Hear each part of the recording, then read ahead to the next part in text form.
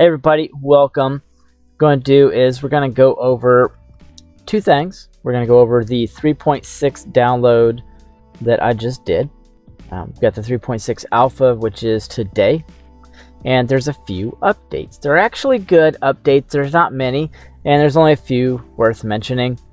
And this is actually a Bag of Pie demo that I made, and so I'm just opening a bunch of files. So like one of the new things is if you go to the recent, you'll see that now you can have up to 20 different blend files that you can go back. Previously it was only 10, and so now you'll have a history of the recent up to 20, and that's actually a big change because some of us are, we've got a lot of stuff going on, and so if you've got multiple iterations of different blend files, or you just have multiple projects going on, that's going to be a real blessing.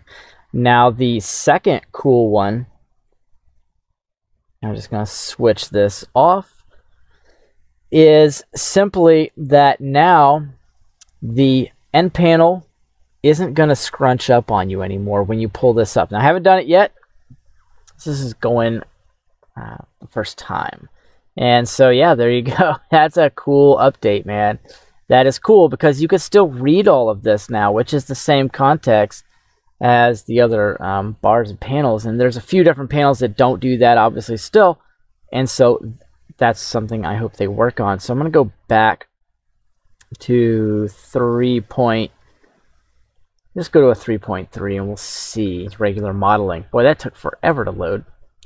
Alright, let me do a little horizontal split here. Doesn't matter what the screen is, and see how all those letters disappear right here? That's horrible.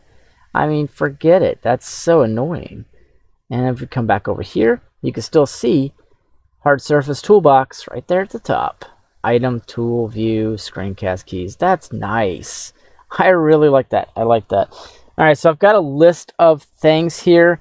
All right, so if you've been waiting for it, there are some new nodes to talk about real quick. You can now convert a mesh to an SDF volume. Okay, so if you want to kind of get in here and play around with that, you're more than welcome. These new nodes are pretty easy to find. Why is that connecting there? Let's connect that. There you go. So you can get in there. You've got a voxel, you've got the half band, the amount, size, a few other things. You've got a filter as well to give you some more controls. You've got a volume to sphere, so if you need a spherical representation of that, then you have it. You've got a points to SDF volume and an offset SDF volume. So if you just come in here and search in the geometry nodes workspace SDF, should pop up all the new nodes for that. Okay, and so that's just a quick little overview of that for you. You're supposed to be able to copy paste renders now, so just all right, so there's a build patch for this, the copy paste, and you can kind of test this out if you want. I'm going to go ahead and get that. All right, so I tried to install that and it just ended up being like insanely buggy, so I'm not going to continue on with that, but that was nice to think about, and hopefully they'll be adding that to one of the future builds. Alright, so thanks for watching, everybody. Smash that subscribe, smash that like on the way out. Don't forget to go pick up Bevel Magic. I've got that absolutely free, so if you install that and you drop in a bevel, then you can put an intensity on that bevel. You can auto shade smooth and then bring your intensity levels up to create different size bevels.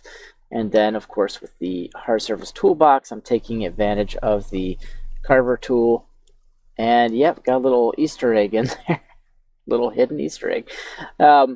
So yeah, that's cool. You can bring your bevels down to much smaller sizes, and you can get a good look at that. Yeah, it's a pretty nice looking bevel. And then the smallest size works on pretty much every mesh. Anyhow, thanks for watching, guys, and I'll see y'all in the next tutorial lesson.